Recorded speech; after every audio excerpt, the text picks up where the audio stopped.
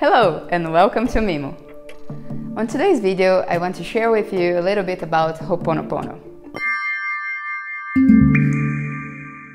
Ho'oponopono is a prayer that was created in Hawaii by a therapist who was working with people who had committed murder or rape or other very aggressive actions.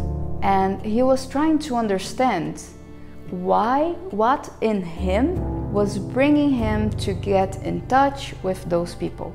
What in him was causing those people to create those aggressive actions. And he dived into his unconscious to try to locate what information was creating that world around him. And the way he found to let go of those information from his unconscious was to do the Ho'oponopono. And Ho'oponopono means to bring balance. Balance to your life, balance to the world around you, balance to the relationships. So it can be used in many situations where you feel that something is off, that something is not flowing, it's not connected. And to do that, the first step is to acknowledge that something in you is creating that world around you. And from there, to acknowledge that you're sorry for creating that situation. And when I mean sorry, is not for you to cling to guilt. That's not the path. That path, it will just create more and more unbalanced things in your life. It's for you to take the second step. That means to forgive. Forgiving yourself for whatever it's out of balance in your life. Whatever is the subject that you're working on.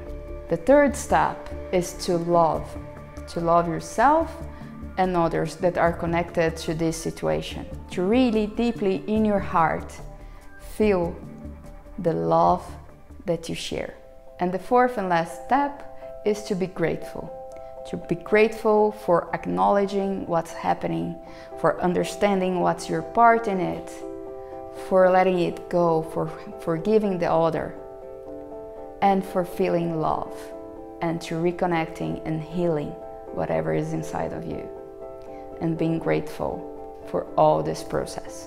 This prayer has such a beautiful cleaning and healing power. For me, it helped when I was going through my divorce, when I decided that I want to do something different, that I want to go for another path.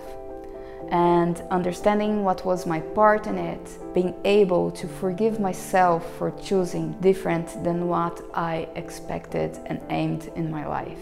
Forgiving my husband for whatever wrong I thought he could have done for me. Feeling love for myself and for him. And finally, being grateful for all the learning that these experiences brought me.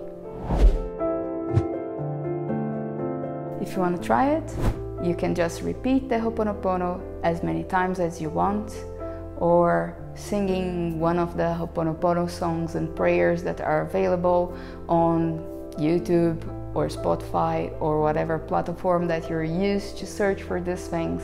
So just find the one that feels the best for you and experience the healing and the cleaning that it might bring you.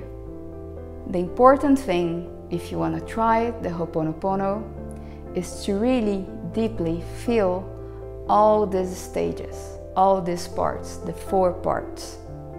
I'm sorry. Forgive me. I love you, and I'm grateful.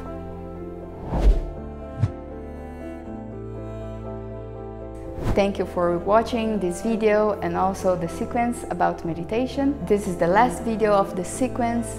I invite you to experiment Ho'oponopono or the other meditations that I suggest, or even the ones that you find on your path.